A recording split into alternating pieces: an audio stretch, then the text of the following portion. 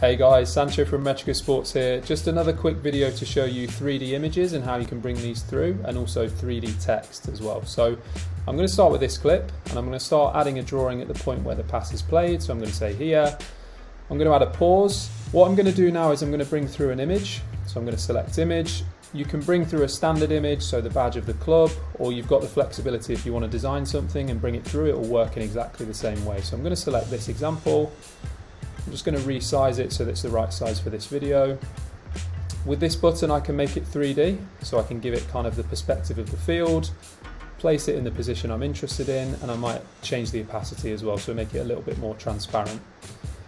What I'm going to do at this point is I'm going to add some text, so I'm going to go text box, and I'm just going to say front foot defending dominates this space, for example. And then again, I'm going to make that 3D and then just place it on the field where I want it. What I am going to do with this one is just put it below the player so it looks a little bit cleaner. So I'm just going to select this object in the timeline and use the arrow keys to just move it below the chroma key, and you can see it sits below the players there. You don't have to add these images on a pause, you can add them on the moving video as well, and it works in exactly the same way. So I'm going to choose another example. Let's go for this one. Again, let's resize it. Maybe I'll make it a little bit smaller than that.